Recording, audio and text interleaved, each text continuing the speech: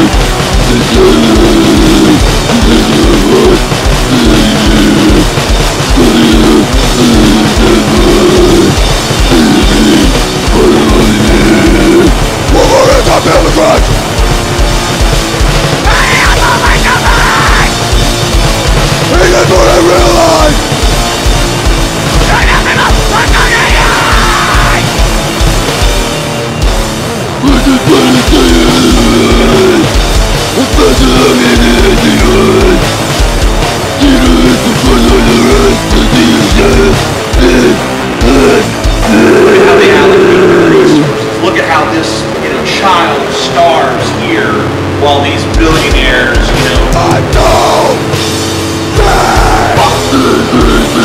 models, golden dildos on a pile of movies, and it's like, yeah, you see the discrepancy, you see how fucked up shit is, and there's rape, and there's theft, and, there's people being mean to each other, and it's just awful. Like, hi, I'm Bill, and I'm like, fuck you, Bill, I don't give a shit, fuck you, Bill, you fucking piece of shit, I don't care about you, I wish you were here if you died tomorrow. If someone came up to me and said, hey, Bill's dead, I'd be like, well, who gives a fuck, fuck Bill, one less asshole, cluttering up my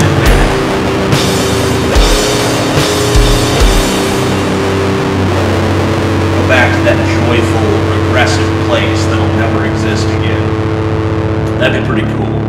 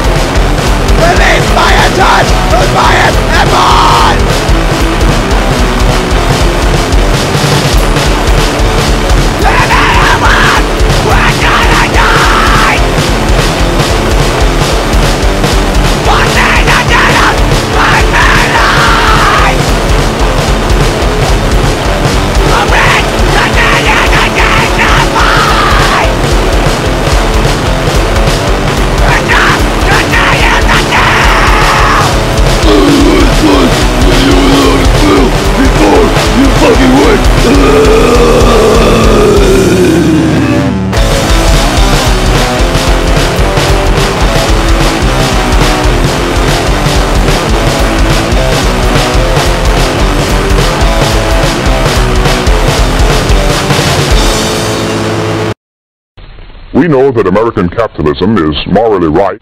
We know that American capitalism is morally right. We know that American capitalism is morally right. We know that American capitalism is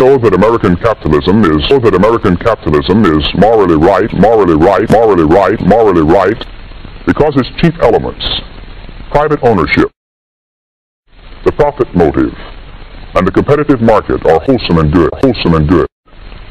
They are compatible with God's laws and the teachings of the Bible. And lastly, we know that with her unique economic system, the United States produces 42% of the wealth of the world, although we have only 7% of the world's population and 6% of the land area. To sum it up, our system is morally right. It provides economic freedom, and great incentives for development.